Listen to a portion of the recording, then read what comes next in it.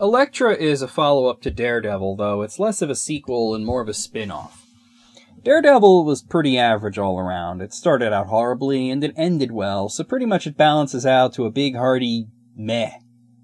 Elektra follows Jennifer Garner's character, who died in Daredevil, but is miraculously alive for this film. It's explained that she was simply resuscitated by paramedics, but instead of going back to her superhero boyfriend, or at least letting him know that she's alive, she goes off to train with ninjas, and their master, Stick, expels her from the Order for being too full of rage. So she becomes a contract killer. Elektra wants to take a break from assassinations, but there's a huge bounty out on an unknown target, a sum so huge that she can't say no to it, so she agrees. She's to stay on an island in a house for a while before being given the detail of her mission. While there, she makes friends with a random guy and his teenage daughter, and then of course they're the targets, and at first she is going to kill them, but she can't make herself do it. She refuses the contract and the money, but is told that the client will send other assassins. The client are a clan of evil ninjas called the Hand who are after a treasure, and somehow this involves Mr. 5 O'Clock Shadow and his daughter, generic teenage girl.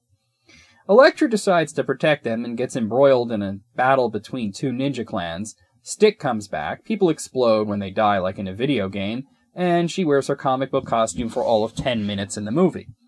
Elektra did really badly and pretty much killed all hope for another Daredevil movie, as they were using Elektra to gauge interest in a true sequel, which is laughable because the studio knew that Daredevil was weak, and in marketing they tried to make it seem like Elektra was somehow connected to X-Men, which only an idiot would fall for. It's like, oh hey, we have Jennifer Garner playing the same character she did in that movie you probably didn't like, but hey, it's actually connected to X-Men because, cookies. Yeah.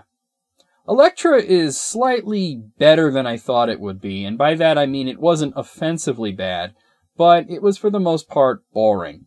It does become more interesting at the end, but the movie doesn't have enough action in the first two acts to make it worthwhile.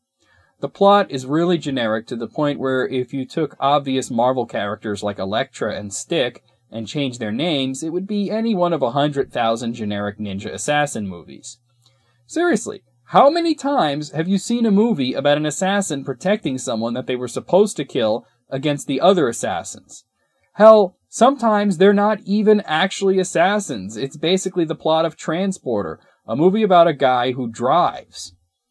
There are a few moments where Elektra breaks through the sludge of generic ninja film tropes and shows a hint at being something more, but it's not enough as the cast is so clearly disinterested in everything that's going on.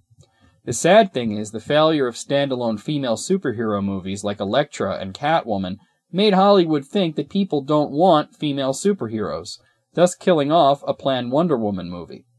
I guess they never thought that people will go see a movie about a female superhero if it's good, but Elektra barely qualifies as average. I'm being very generous in giving this a 5 out of 10.